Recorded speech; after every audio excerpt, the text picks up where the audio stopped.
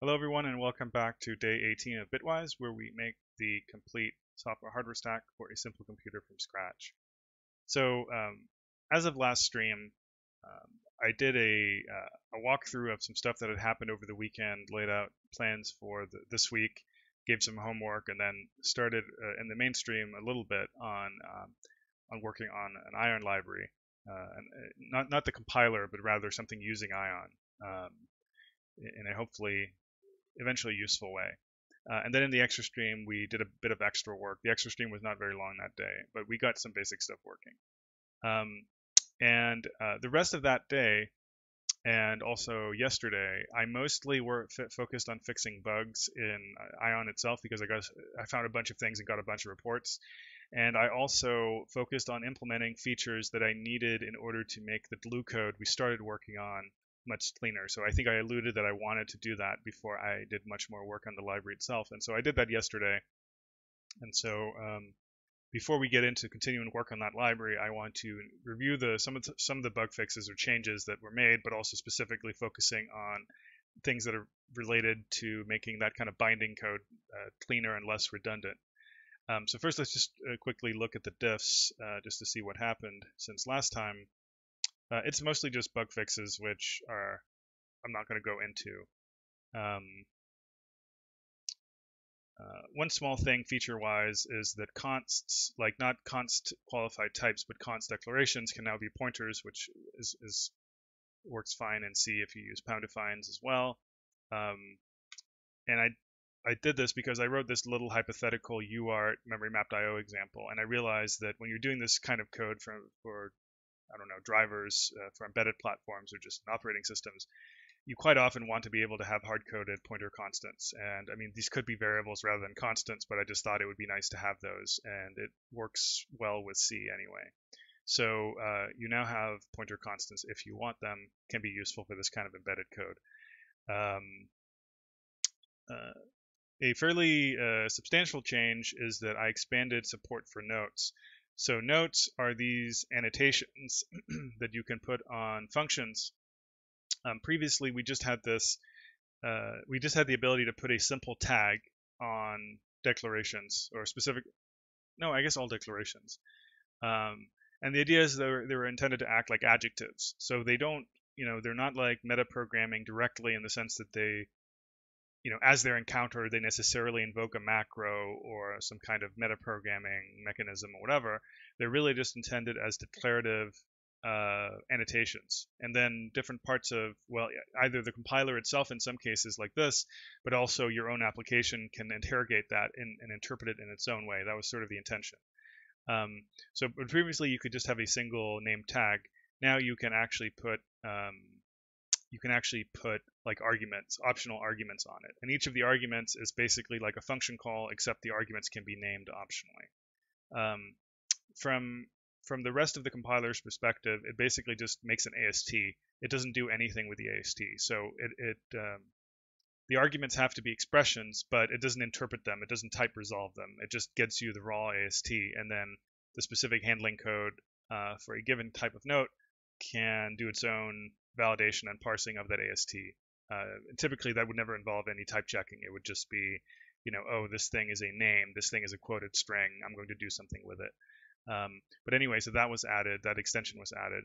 And in addition, I added what I guess maybe should be called directives, but the way I think about it is that while these notes are like adjectives in the sense that they attach themselves to existing declarations, these pound notes are kind of global directives. So it's, this looks like a C pound include or something like that. It's intended to have that evocation where it's not attaching itself to the next AST node or anything like that. It's just occurring there, and it actually it's a standalone AST node.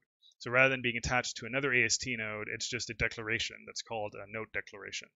And so right now, the only way I use it is for these foreign includes, where previously, if you remember, we still have some stuff in there, but we had this preamble, and the preamble used to just have hard-coded the things we knew we wanted in our test cases, like standard.io and math.h. But now each library that has a foreign function or foreign whatever can now have a pound include, and this is then synthesized essentially along with all the other includes at the top of the generated file.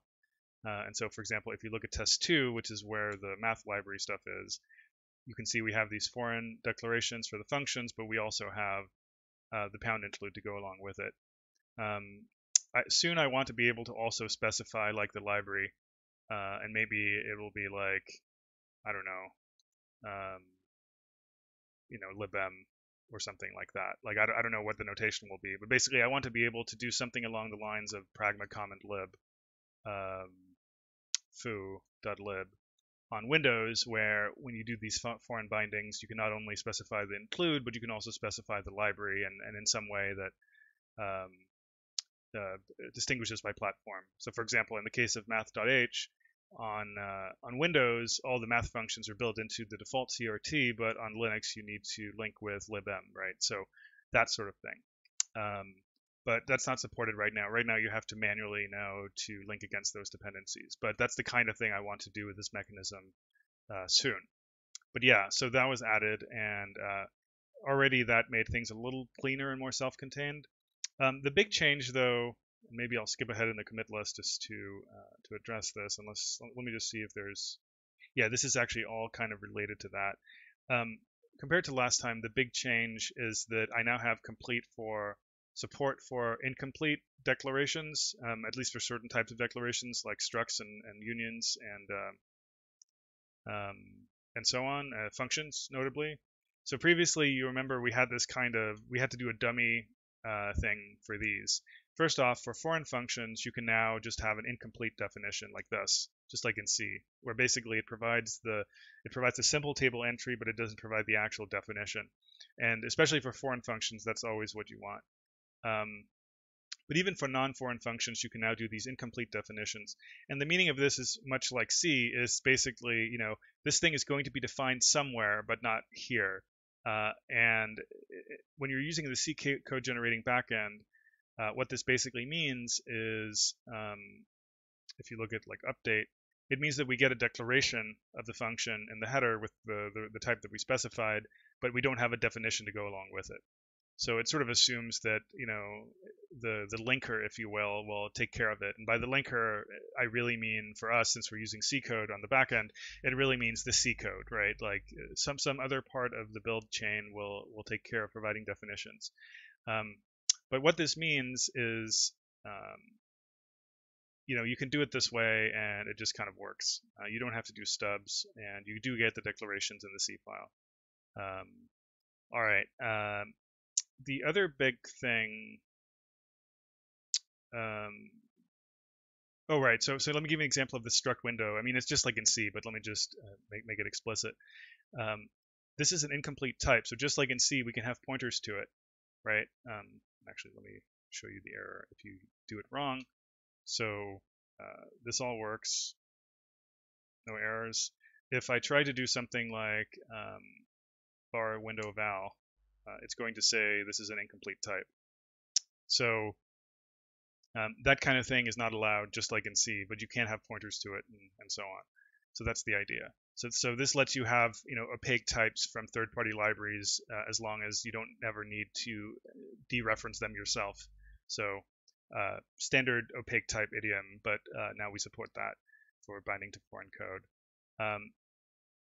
The other thing that was kind of a problem in the stream we did yesterday, or whatever, Monday for me, Sunday for US viewers, is that we had a ton of redundancy between the C code and the corresponding ion code for this binding code, because with some of these structures,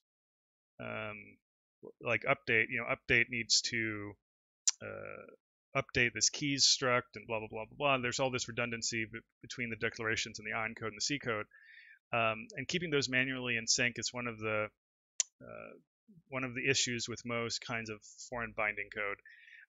The way it works now is that basically noir.ion is almost like a header file for the library itself, meaning this is actually the way things are set up currently. This is not mandatory. You could have done foreign on all of these and then redefined them completely in the C code manually and just kept them in sync. You're now on the hook for keeping them in sync. although the C compiler is going to help you a little bit for certain kinds of mismatches. But the way we've set things up now, this is basically like a header file for the C code, in the sense that if I go look at the ion file, all of these types, enums, and constants are fully defined here. And so then in the internal definitions of the binding code in, I guess, main.c, the main.c code just includes the noir.c and then the SDL code, which is internal, not exposed to the ion side at all. And then this code here can just use these types. You can see, so first off, it provides a definition of this, what is on the ion side an incomplete type, because it does need to know what is inside it. And then it uses constants like, like key return is a constant defined on the ion side. This keys array is defined on the ion side, and so on. So, it basically, like I think you can see, this basically turns the ion code into a header file. But the benefit of it is now the ion code knows, like any user code on the ion side that wants to use the library now effectively has the C header as well, right? Like it can see all the declarations, all the function signatures, and stuff like that. So this is pretty nice for doing this kind of binding code, I think. Let me see if there's any other stuff along those lines that I skipped. There's a bunch of bug fixes and random cleanup. Yeah, added block comments, some error checking for break continue outside of loops. So, I mean, just quickly.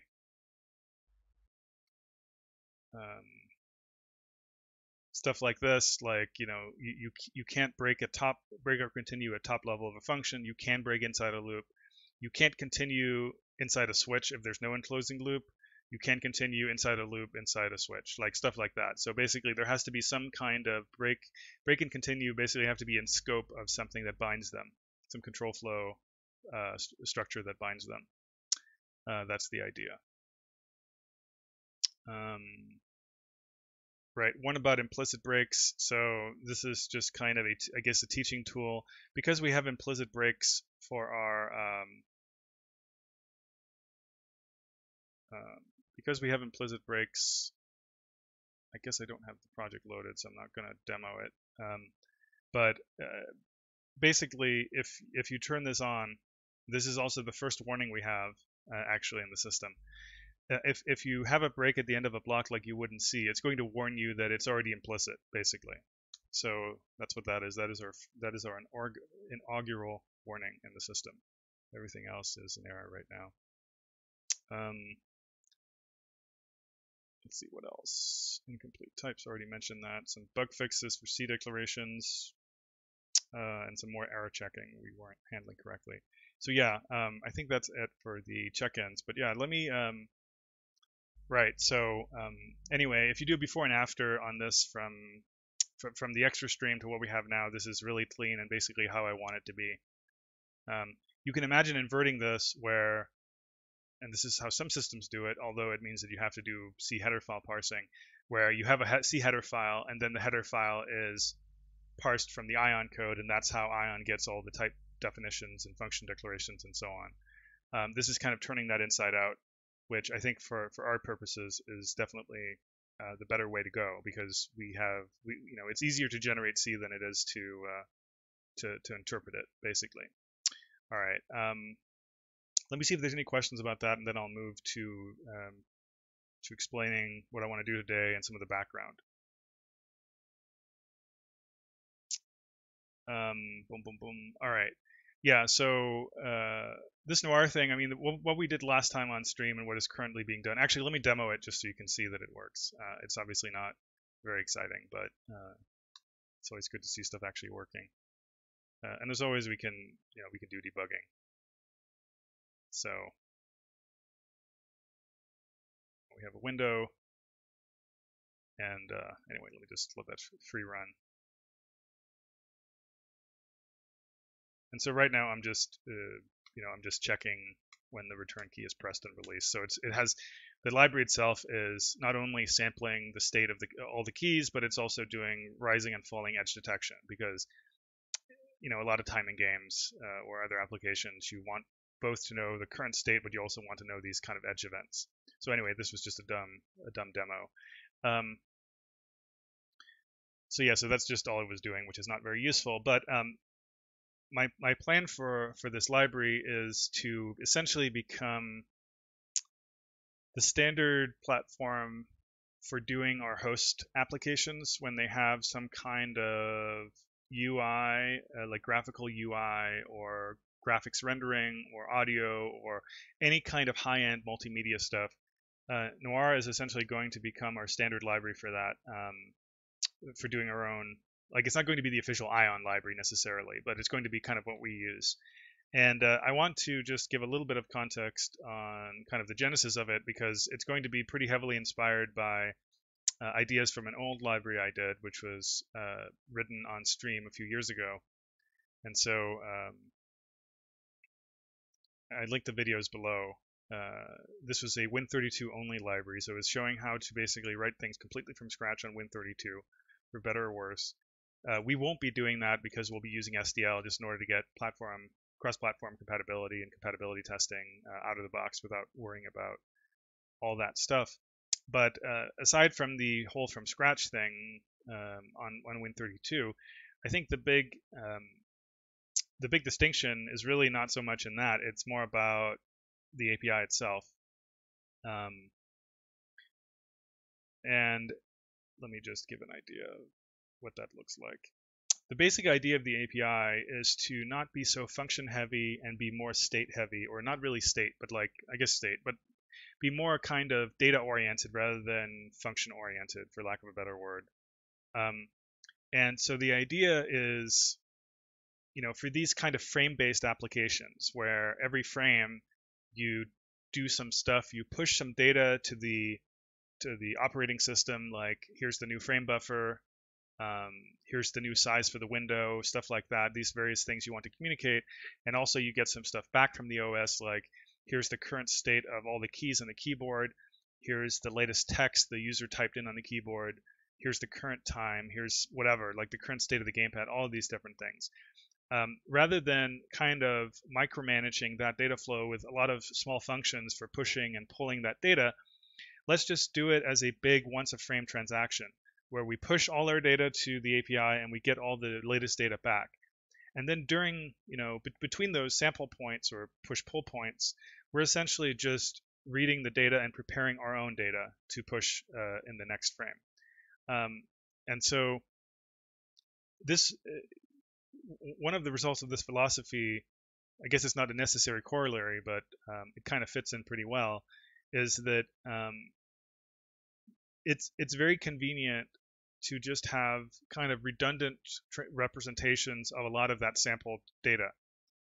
So rather than, for example, suppose you're sampling the current time or something like that from the API, and you want to use some high precision tick counter.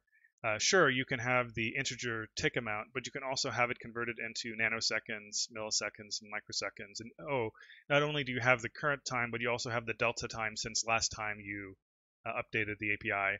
And again, you can have all this stuff, and you can even have seconds. So even though this is a low resolution representation, and even you can have absolute seconds. But again, normally you wouldn't want to use, say, absolute seconds as your time representation, but sometimes it's very convenient when you're just doing a UI or something like that. But by having this not as a sort of authoritative state, but just as a transformed version of the authoritative state, you can have all these kind of things easily available where the user can just kind of access the piece of data they want when they want it, what's convenient for them. And so that's kind of replicated across the board. Like even the simple example I gave here with, rather than just providing the current state of a key, automatically doing the edge detection and providing that in fields that are named something kind of evocative like pressed and released, even that is an example of that philosophy. Of just providing that data in a readily available way. And that's, it's the same for gamepad, both digital and analog buttons. It's sort of the same for the mouse button, right? They use the same structure to do this, to both store the current state and to store the edge events, and so on and so on.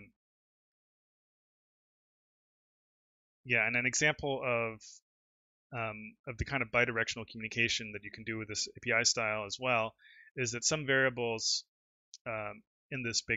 ultimately in this big kind of state struct that maintains the API state, can be used for bidirectional communication. So for example, um, the API can tell you the current position of the window, but you can also tell it the current position of the window by just writing the position of the window.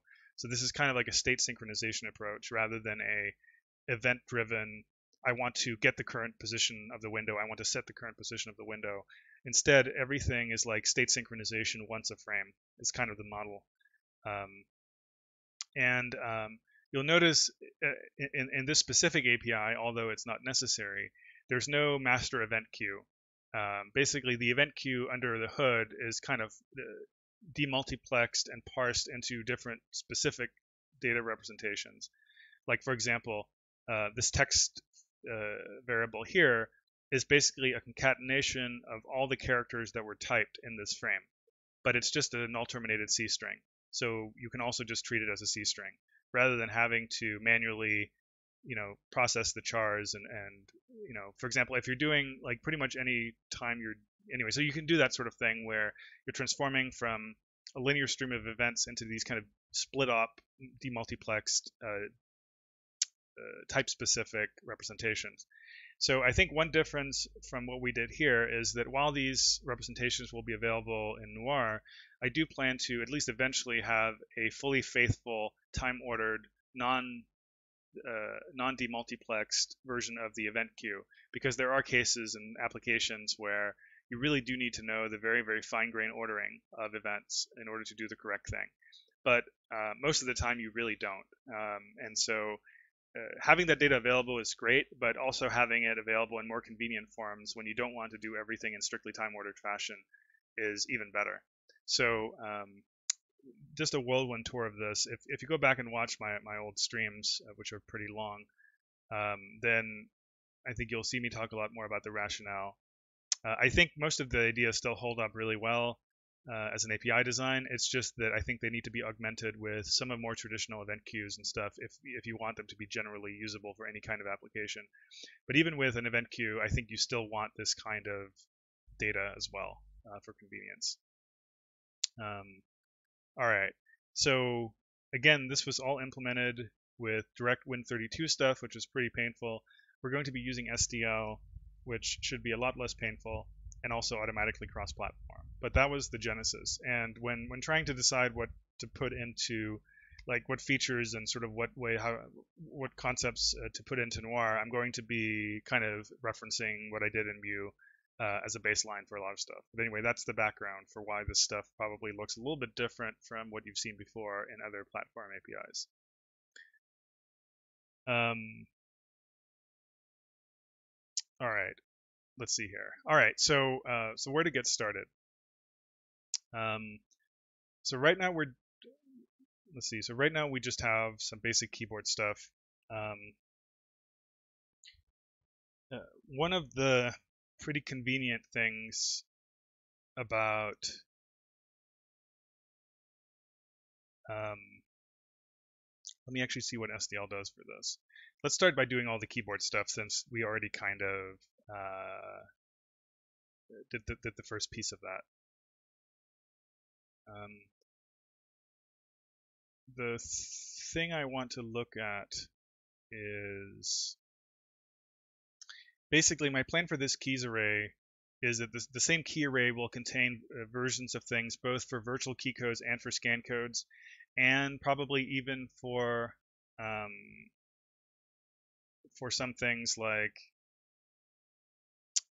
whatchamacallit, like it would be nice if, and I exploited this in Mu based on the fact that virtual key codes on Windows for alphabetic characters are uppercase ASCII equivalents. So you could do stuff like, you could do stuff like this basically, rather than having to always do, I don't know, something like this. So that's kind of a convenient thing. But for now, let's just do it more manually. Let's see what they say about key code.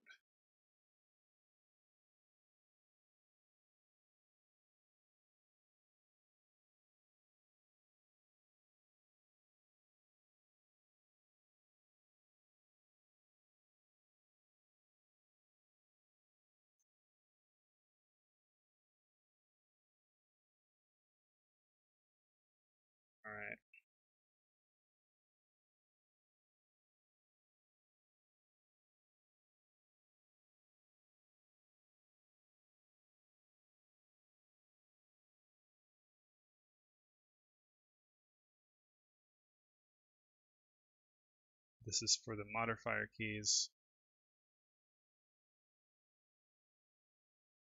So we were currently using, from last time, let me see here. We were currently using get keyboard state, which when I looked at it afterwards, it doesn't seem to give you events related to the modifier keys, so shift, control, alt, and so on. And we will definitely want to represent those as a separate key. So we need to check out that.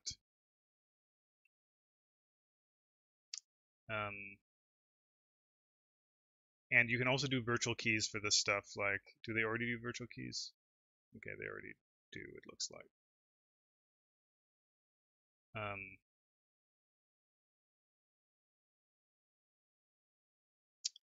So let's just do a few examples like that, just to get started.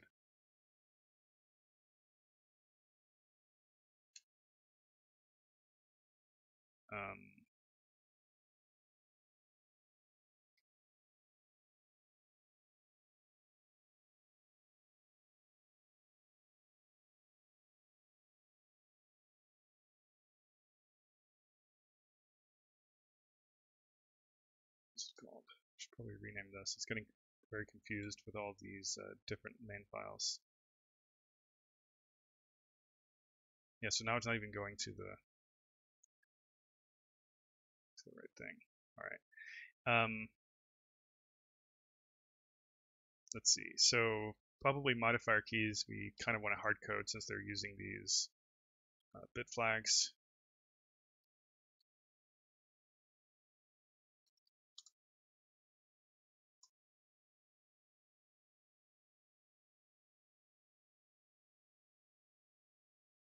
Let's see. Maybe not hard code completely. So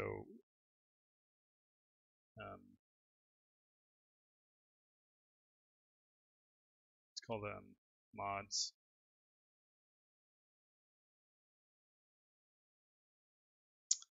Let's see here. What's the best way to do that? I guess, I mean, you can just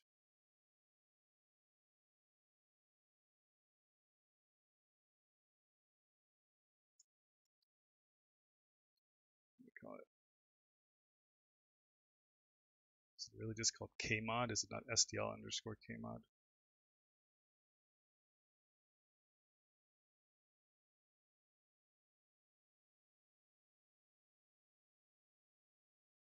It seems odd.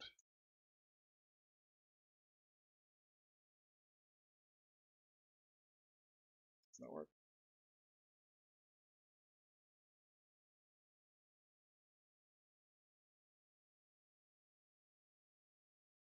That's bizarre. Why is that not prefixed? Everything else they do is prefixed. All right.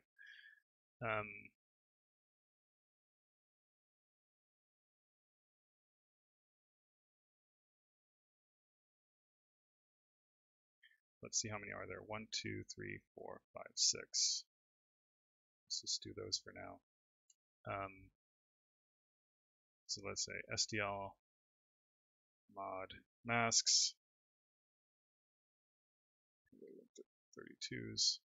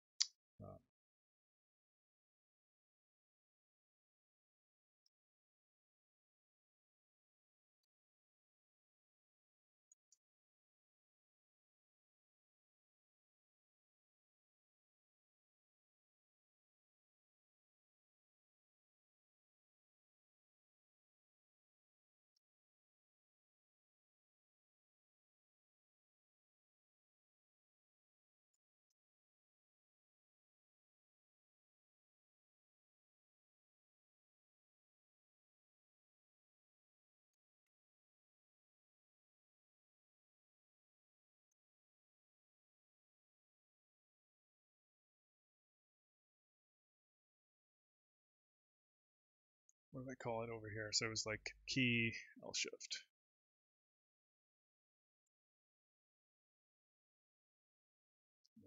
Reverse these fields.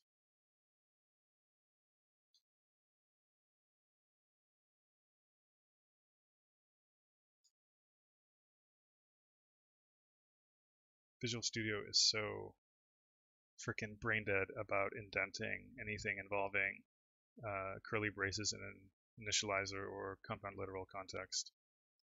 It drives me nuts on a daily basis. It really shouldn't be so hard. Let's do this at the end.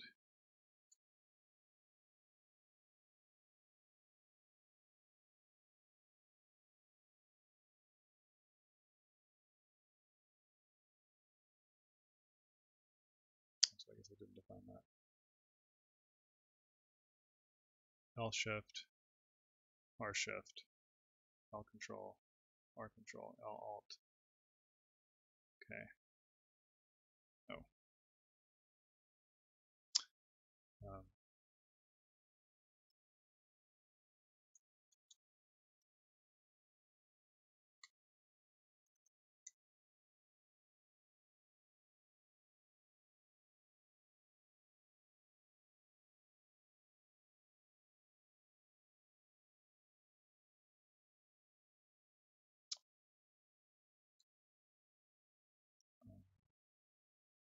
So should do this here.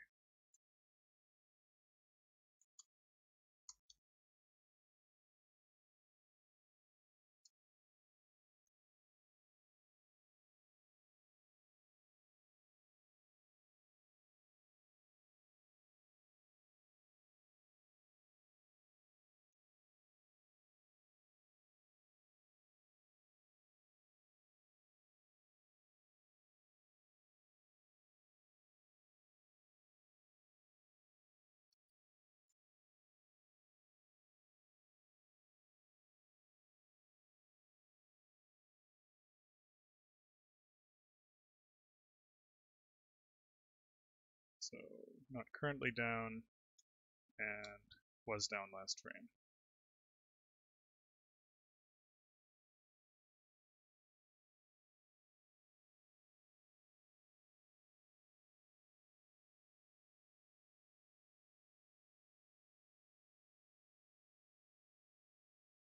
Oh, it's not key. It's key kind, I guess. Should probably rename these while I'm at it. Let's call these digital button. And I'll call this key.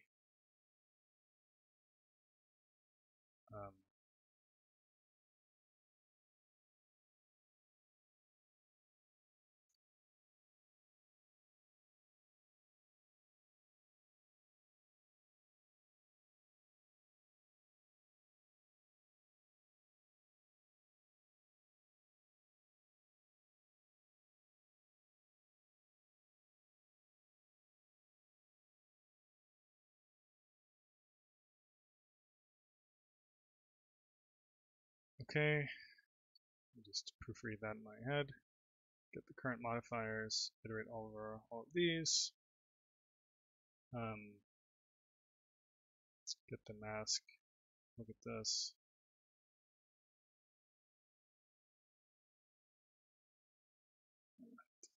That.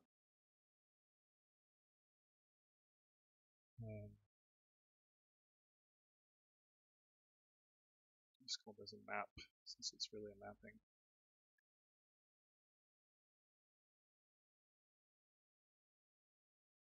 Okay, let's see from the ion side whether we can use this for something. Like, let's remove this. Or actually, let me leave it. But I'm just gonna, yeah, I mean, we can do that too. L shift key, something like this.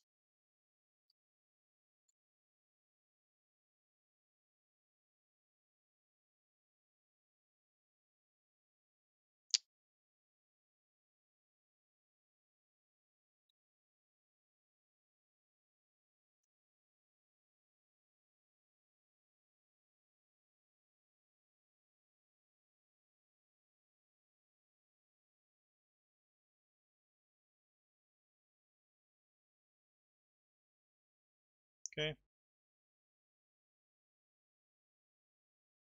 So it's detecting something.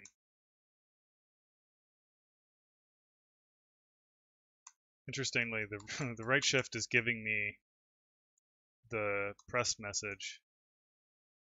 My left shift is, when I'm holding it down, is giving me the release. So I guess I'm just maybe misinterpreting the mod state. Um,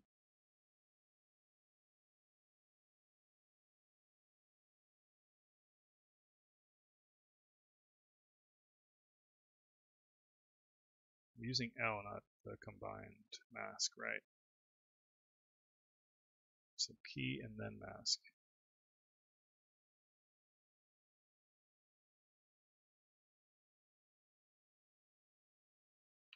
So get the mask, look at, so the Boolean check should already convert it to a non-zero-ness check.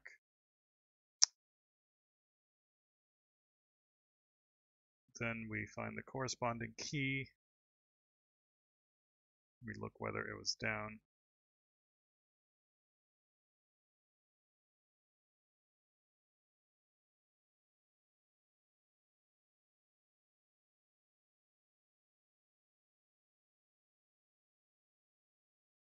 So let me just go and look at what these things actually are. Yeah, so these are bit masks.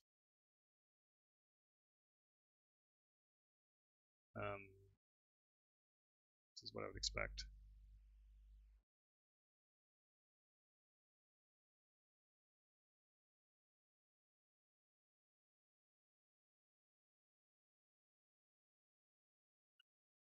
What are people saying?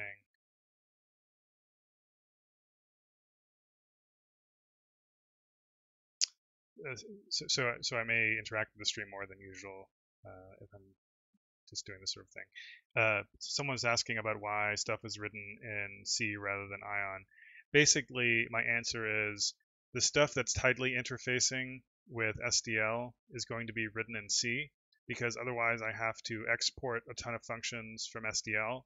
And in particular, I may have to export not just constants, not just functions, but constants, including preprocessor defines, including struct definitions. So I will probably refactor stuff later.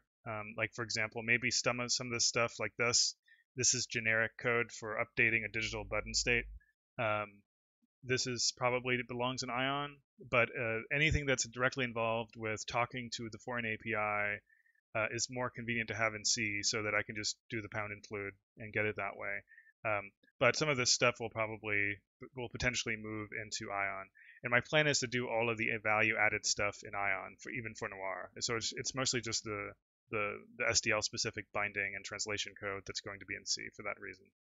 Does that make sense? Oh, two L shifts in the array. Oh, I see what you're saying. I'm just stupid. Um,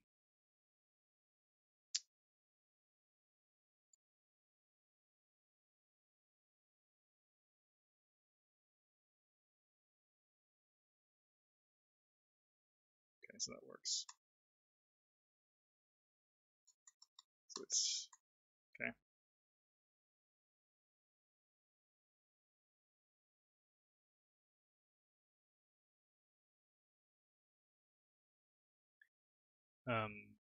We should also do these virtual combination keys. So let me do those as well. Um,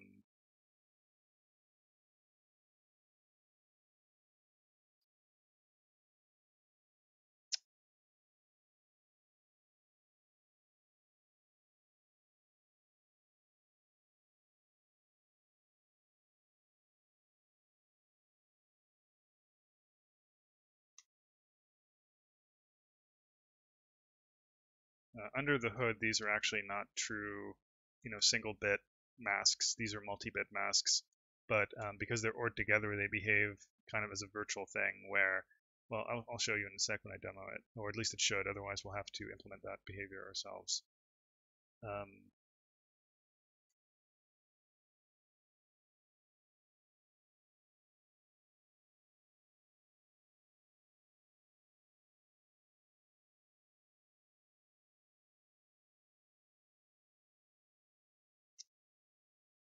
Oh, here.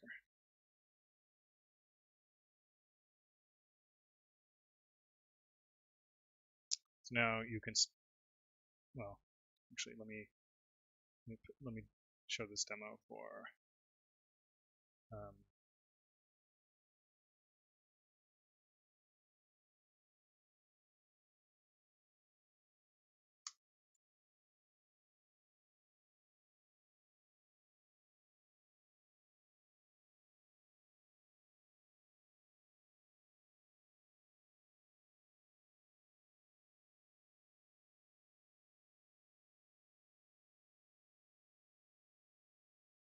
so you can see when I press left shift, I get both events and I get both released.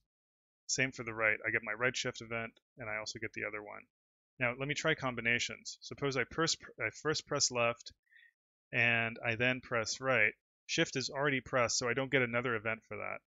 Now I release left, and I still haven't gotten a shift released event because I'm still holding the right one, and then I release right, and both of them are released. So this is not some sort of crazy thing. It's really just synthesizing a key state from ORing together the two key states for left and right versions of the same key.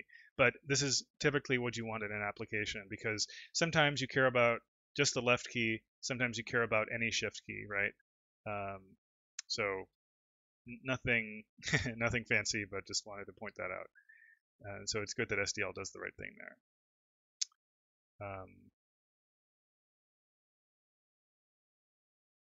All right, so that's it for the special modifier keys.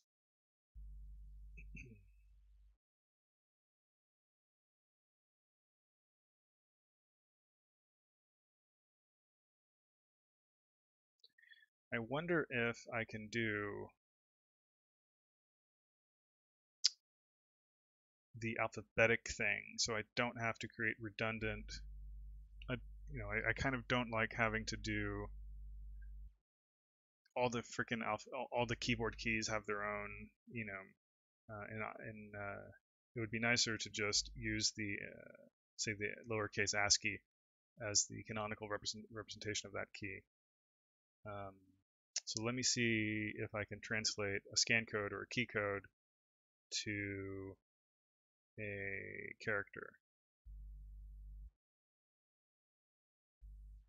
Maybe this one.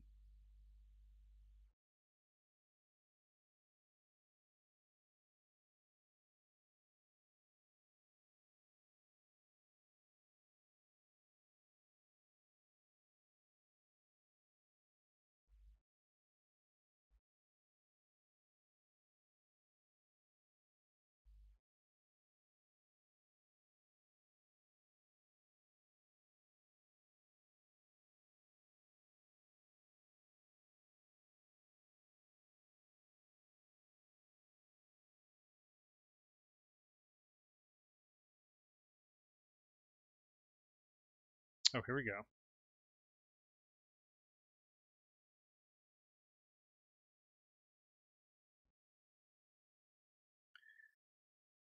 So I will probably do this once at startup. Like I'll build a table for doing the mapping. And so, um, let's see. So SDL key code, ASCII to, or char to SDL key. And it's going to be 0 initialized.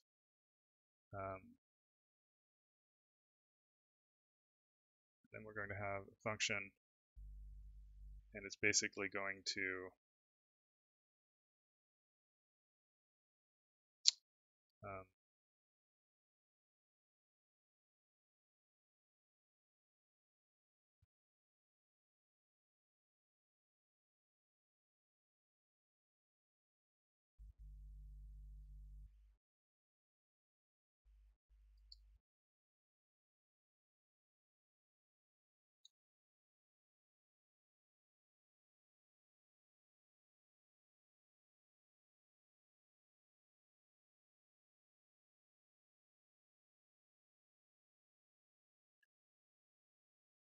um, then we're going to say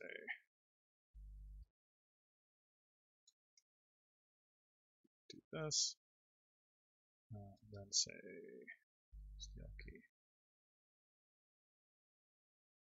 I should check what the return value is in case there's some abnormal behavior here. SDLK unknown. Okay, that's just 0.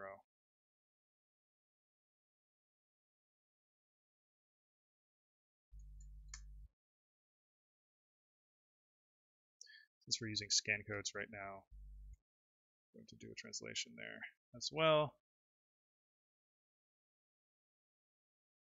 Do scan code, get scan code,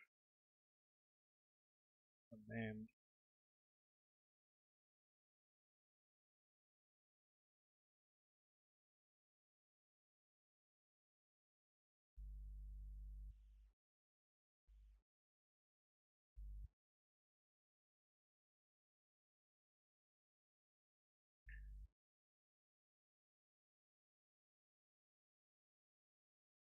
Mm.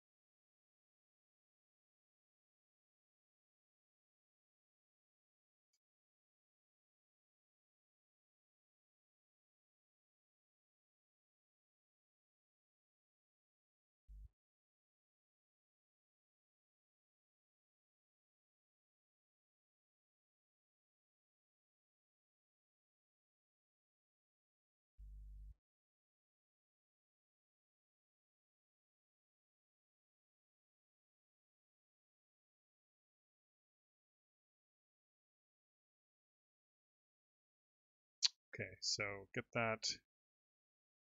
Just got scan code in this context. So, ambiguity.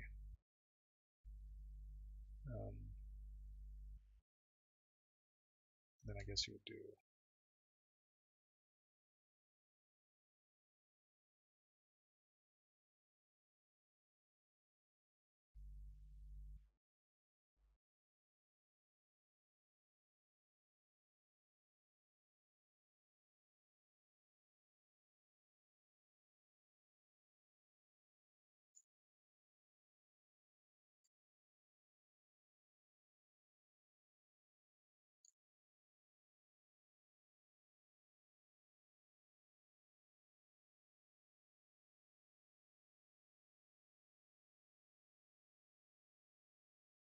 maybe I'll just be. I mean, this is a little bit crazy, but let's just try something like this.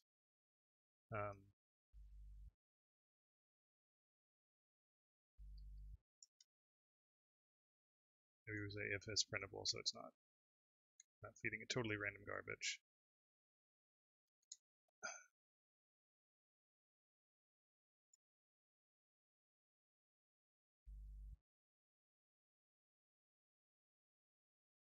See if that works.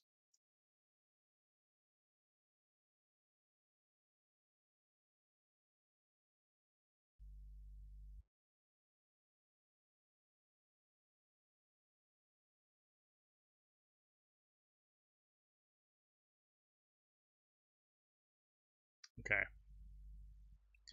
Go over them. If it's printable, make a temp string, call this thing, verify it's not garbage.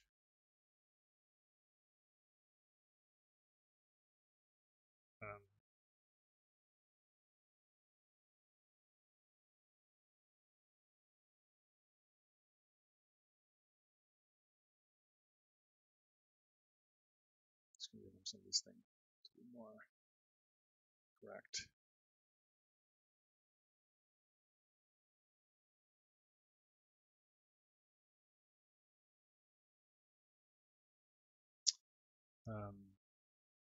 Okay, something like this.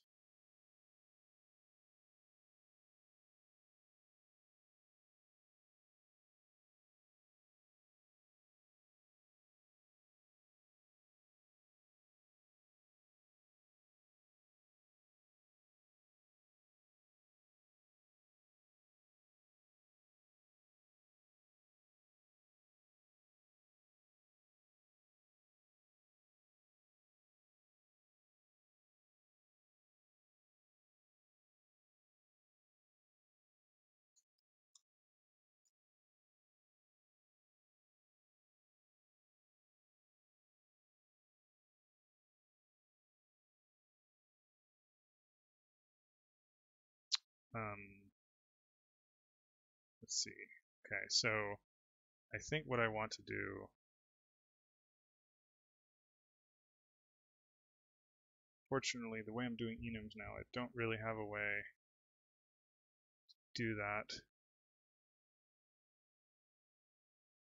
Maybe I'll use constants, which I think is fine anyway.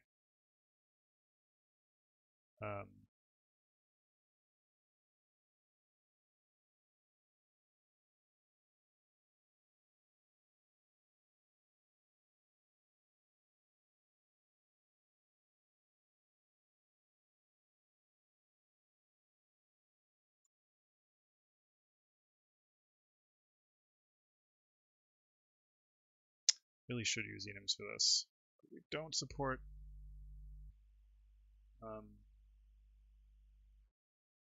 explicit initializers right now because it interferes with resolving. Okay, let me just do it this way because almost all of it will be. Actually, I think this is better to write out anyway.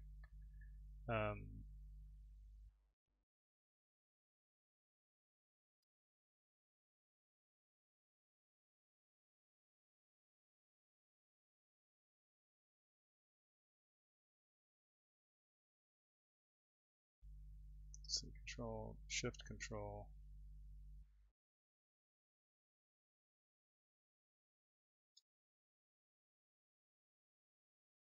So we already did.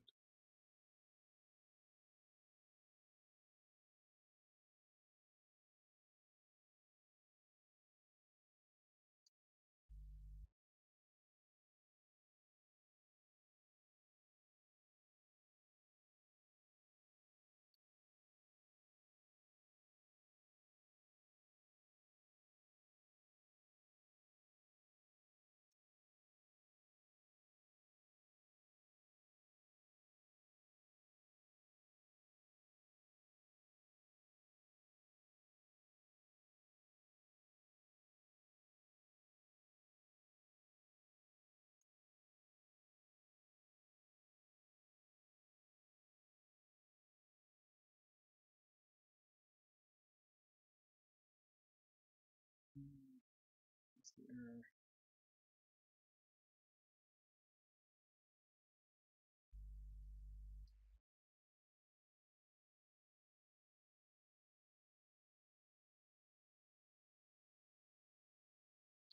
Too many initializers.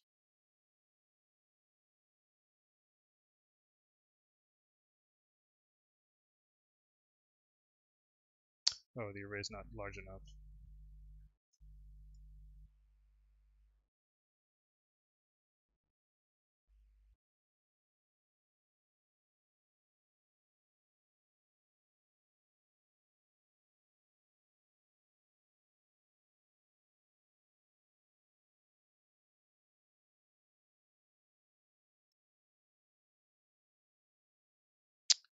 Is that a bug in the generated code, I wonder?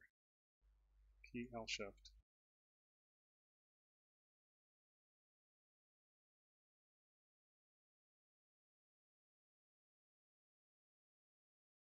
Looks good to me.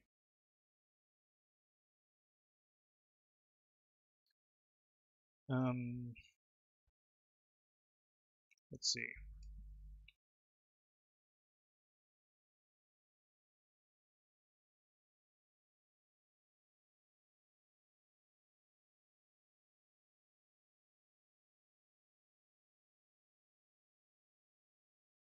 Hmm.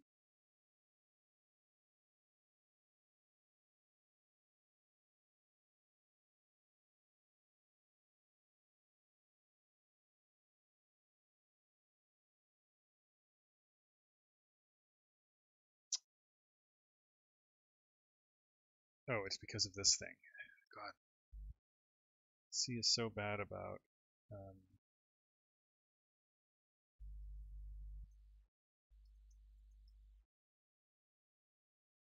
C is so bad about if you don't have a definition for a symbol, it will just make assumptions, right? Like it will assume things are ints, for example, and stuff like that. All right, let's see if that still works, because we didn't change any intended behavior. Okay. But now I want to be able to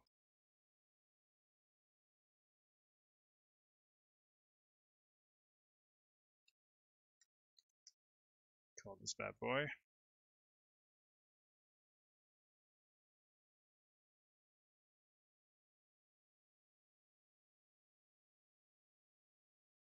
Let's see when it actually hits something printable.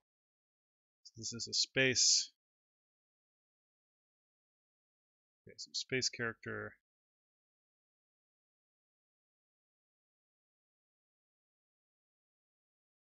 Well, I guess really what we want to do there is just say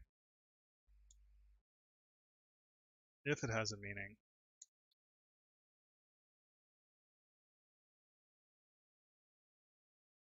put it in there.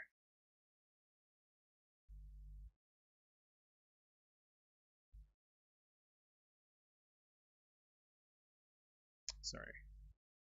So yeah, let's look at something that does resolve, and that's a pound key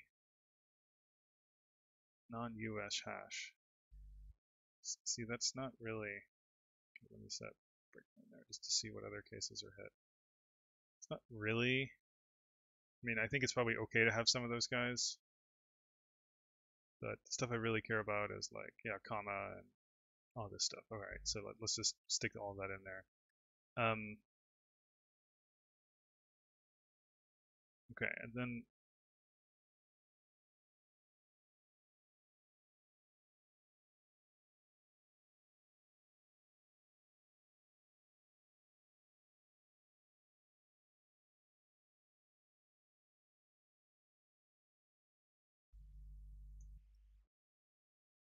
this is really.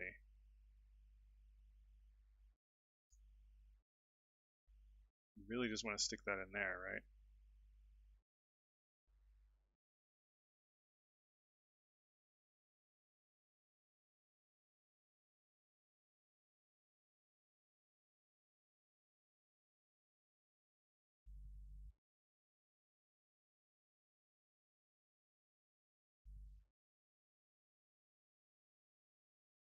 And now you should be able to do stuff like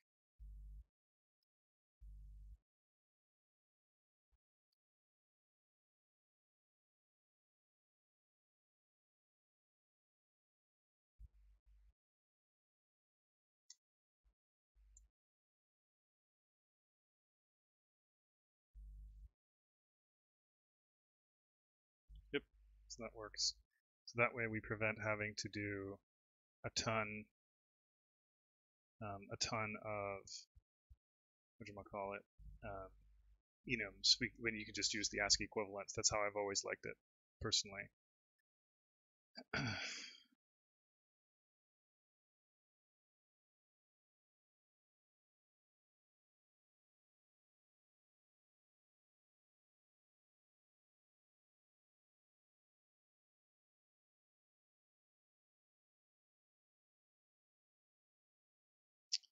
All right.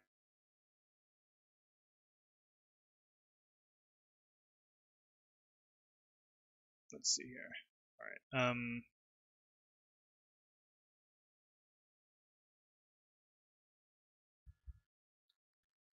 Just verifying all this does. So I think that's reasonable. I think I'm going to stick some of these things into separate functions already.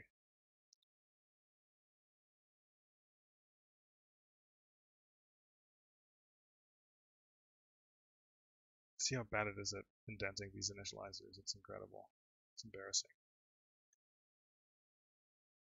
All right. So that's it for basic keys for sort of frame-oriented processing of keys. And so what do we have? Well, we should add more specific. We should add more specific things like space.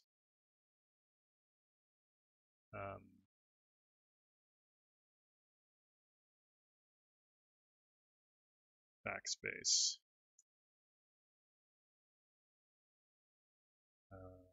tab.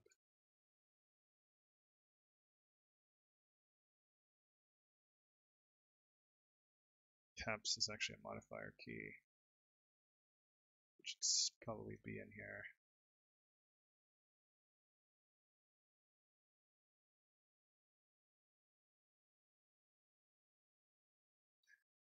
This is why you want to have enums. This will probably push me to actually probably do enums, so I don't, or proper enums with explicit initializers, so I don't have to deal with this crap. Caps is a modifier.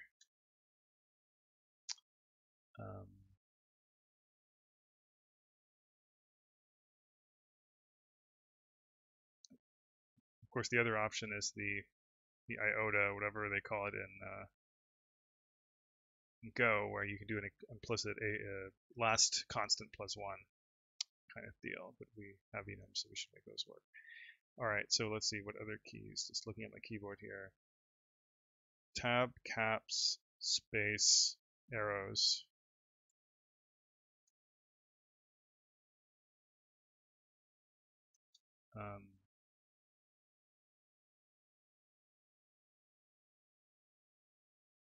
Oh, why am I doing it this way? Sorry. I'm apparently shitty at counting.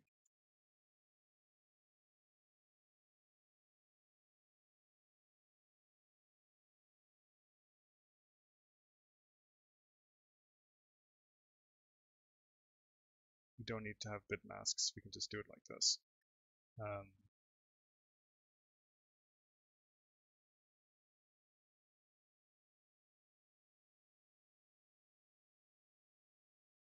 So 0, 1, 2, 3, 4, 5, 6, 7, 8, 9, 10, 11, 12, 13, 14.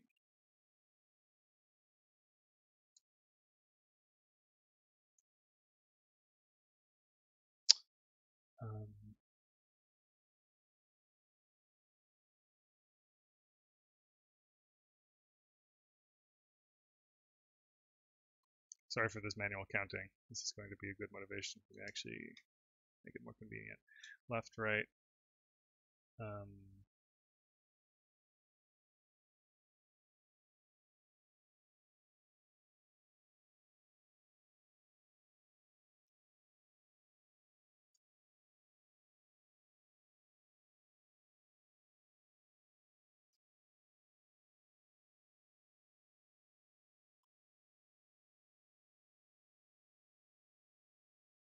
Okay, so what was the new stuff we added? We added caps for the modifiers.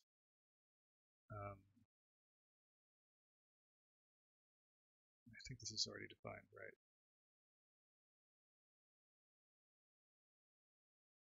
And then for this stuff, we added these.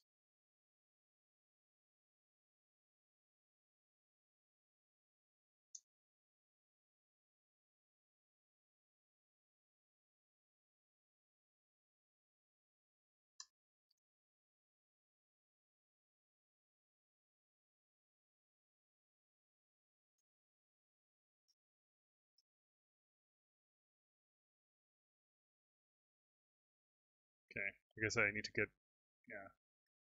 Actually, let's not add everything, but let's just add, I just realized page up, page down, insert, delete all those things. But let's just start with this set. So it's not completely anemic, but it's also not complete.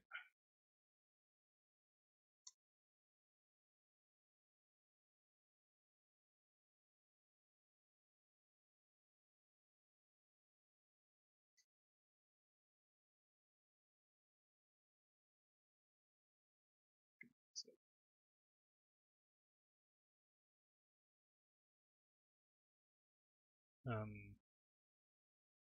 turn space, tab, left, right, up, down. I could use a macro to keep those in sync, but let's be all manual.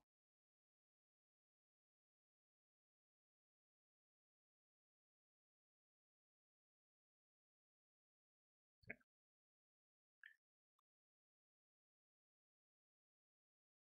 Okay. So let's say that's it for keys for now, although there's more to do in terms of rounding it off. And I want to move this into an enum eventually.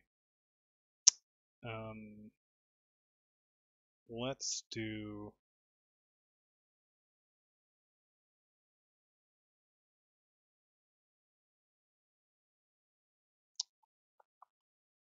next. We should probably do some basic stuff around window management. So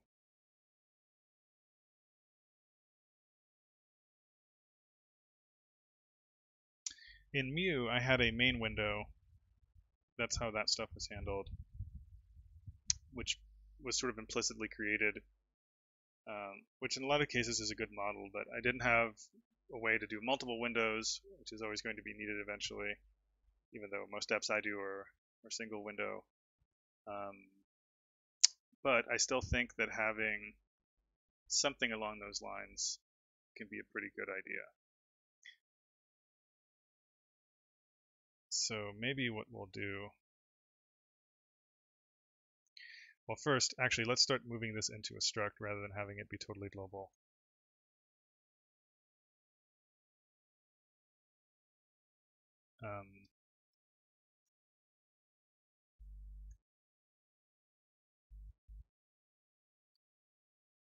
Maybe like this.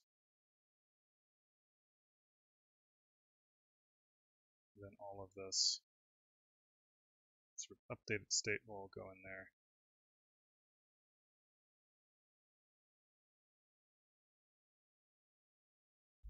Step 1.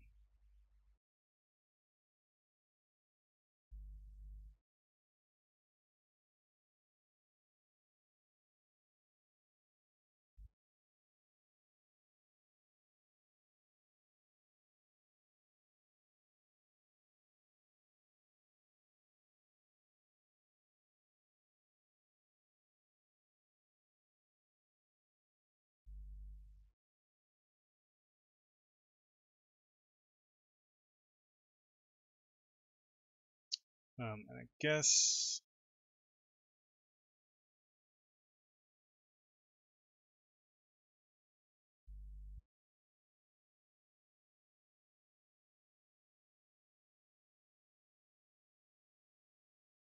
okay, so let's go and look at the Mu code. What else would be interesting to put in there? For starters, okay, maybe put in some mouse stuff. Actually, let's do some of the window things first. Actually, let's do the quit. The quit is pretty important. So this is just a flag that signals whether a quit event was signaled. And the way that works, I have to just rebuild to regenerate the structure of the C code. The way it works is we will have some kind of update events. Which is going to pump the event queue.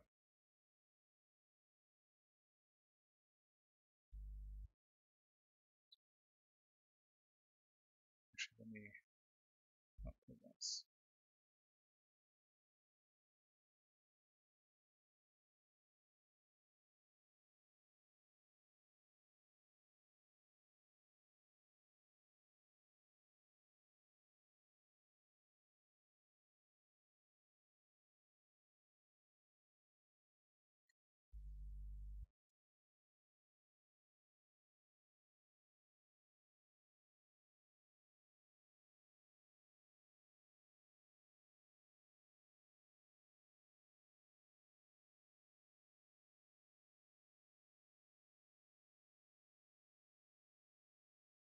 So is called type. It's not an enum, so the autocomplete is not. It's not available. I do think though that the easiest thing we could do would be to just say if event type equals SDL quit, which I think is what at least that enum is called. Then we're just going to set quit to true.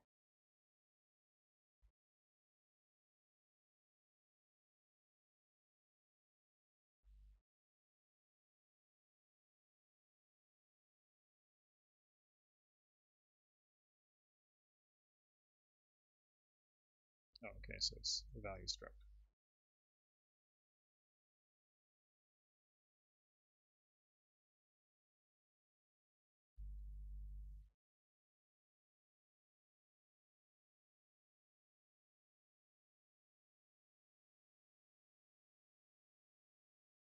So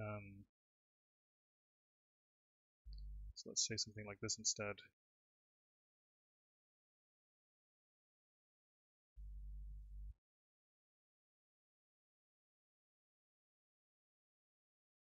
So now the app actually exits.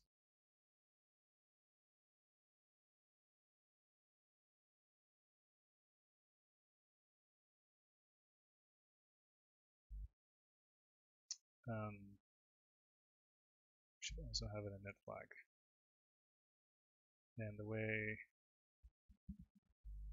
the init will work is that because everything is zero initialized by default, it will not be initialized by default. Then we can set this to true. We can also make it idempotent.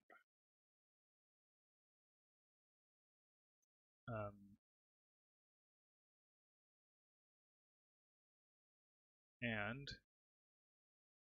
actually, in general, you don't necessarily want to do this. I'll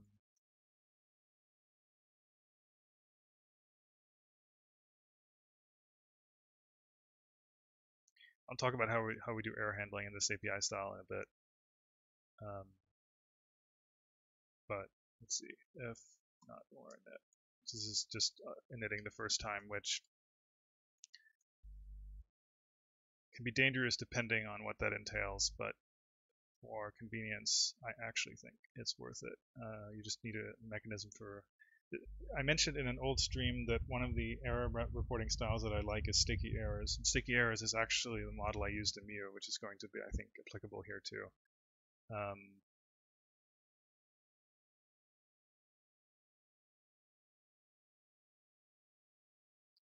But for now, we'll be cavalier about it.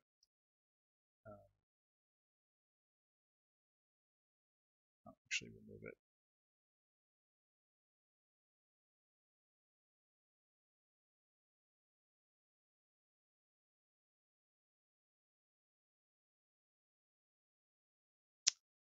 Actually, let's not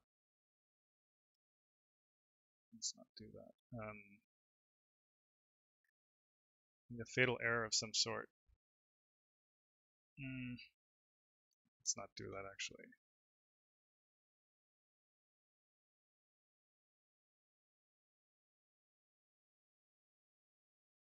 Okay, what do we want to do?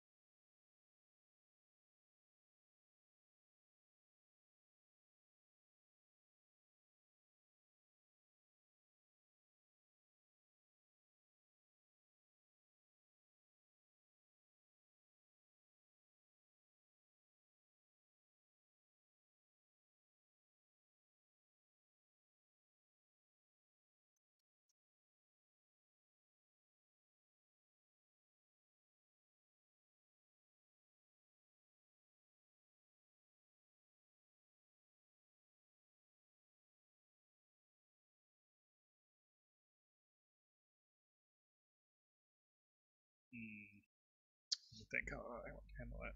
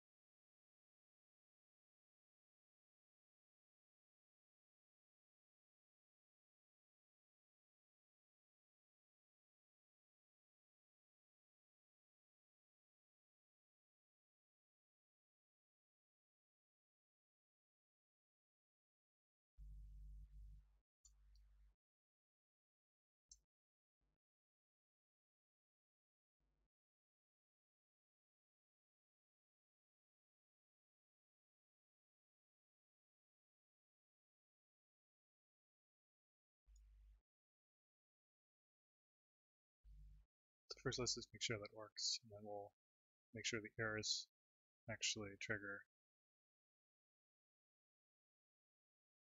Oh, so this has to go this way, of course. It's an error I'm not checking. Okay, close it, closes. I should be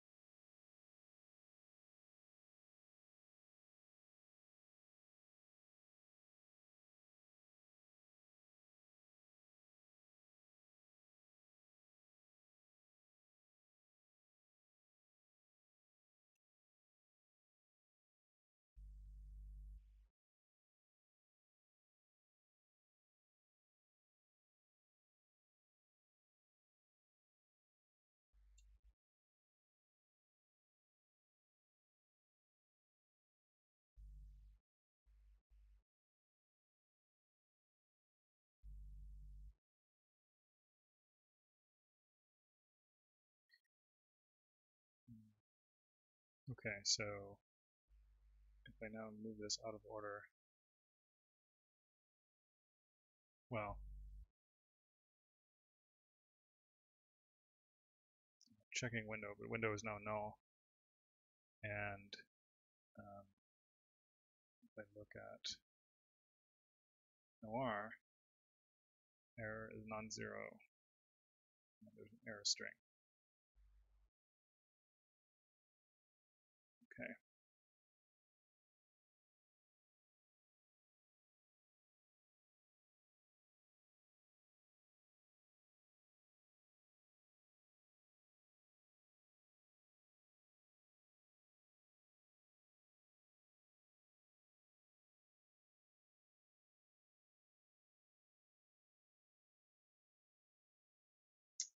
Okay. Let's see here.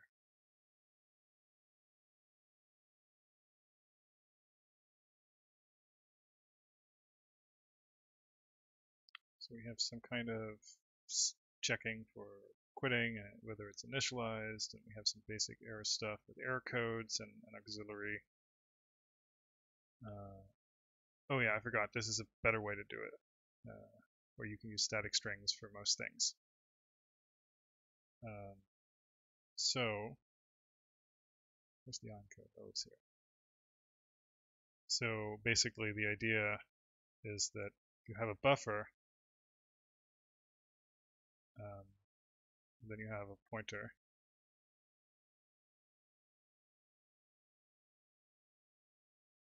and you're never really supposed to use the buffer directly. You're supposed to use the string directly. So in cases like this, you can just use, don't have to use stir copy. It's really only when you need to construct something dynamic.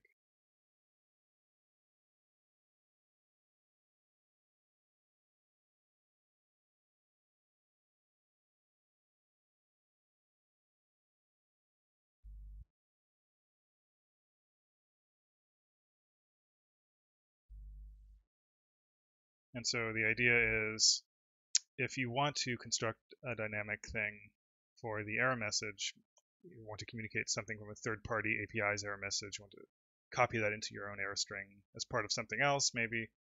The idea is that you would use the buffer for that, and then you would point the string to the buffer. But the error string is what you're always supposed to be looking at, basically.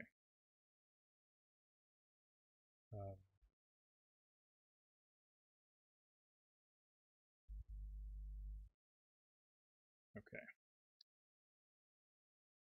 So actually, let's get rid of the buffer for now because I don't want to put it in until we need it. Most of the time, these hard-coded messages are sufficient. All right.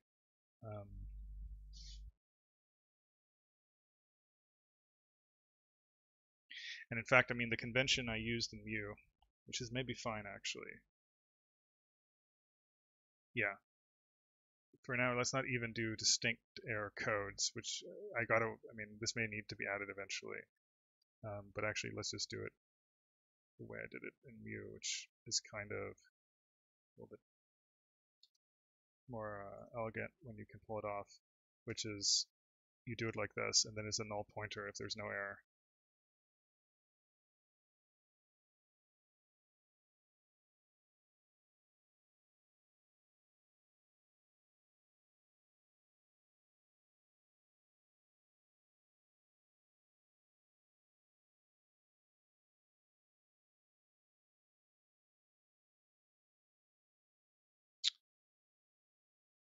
All right, let's move on to the next piece. I'm going to be doing extra streaming today, so maybe I should stop it right now. Let me just make sure everything still works, and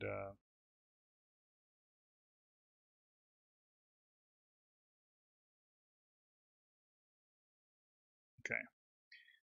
Let me just see if there's any questions, and then I'll stop recording and start recording again for the extra stream. But I'll be continuing basically just implementing some subset of Mu stuff.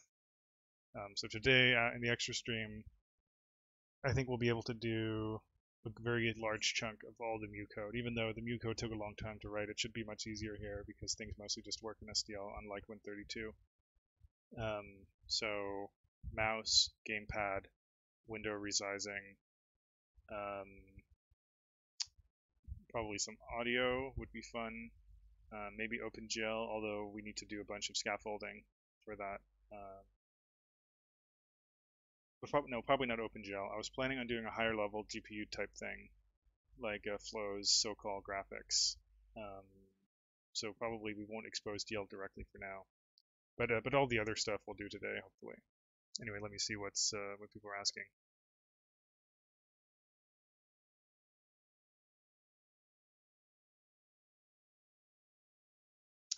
Let's see here. Someone's asking, what's the plan for imports in Ion? I'm working on that in parallel, but haven't checked it in. But basically, we have a package system, and it works much like Go, or I mean, other languages where the directory hierarchy is basically the package hierarchy from the system's point of view. All the .ion files in a given directory, except for ones that are excluded based on convention, like prefix dot or prefix underscore, or things that have a certain platform specific tag that gets included or excluded depending on the platform. Other than that, all the ion files in the directory corresponding to a package are implicitly part of that, so it's a convention over configuration thing, and that works due to out of order declarations. And then you import something, and you can choose to do everything explicitly prefixed. You can rename the package locally if you want to have a shorthand for the prefix.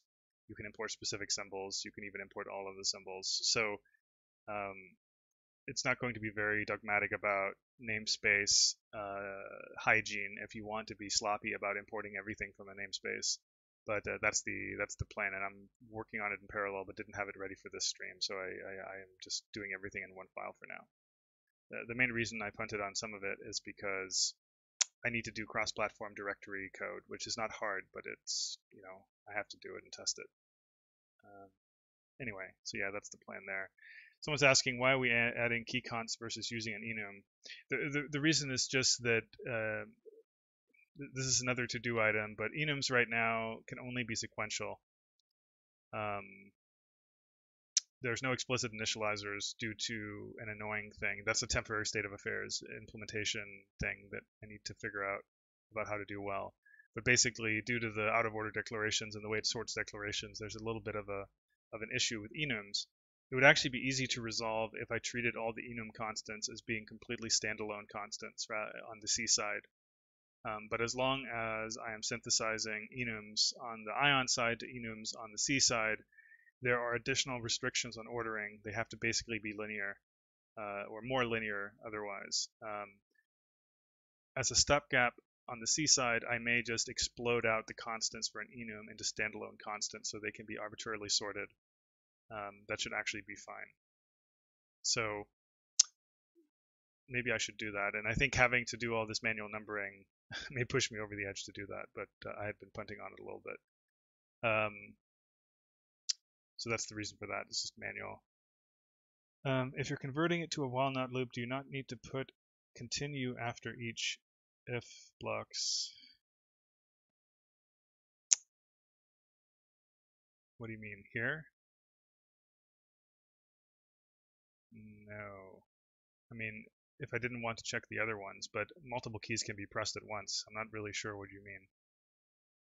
I was using an infinite for loop before, and now I'm... Yeah. Anyway, I think this works.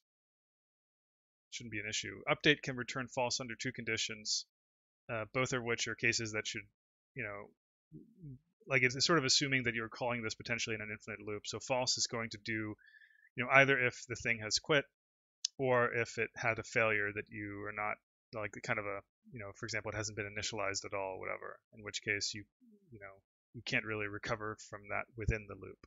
So it returns false in that case.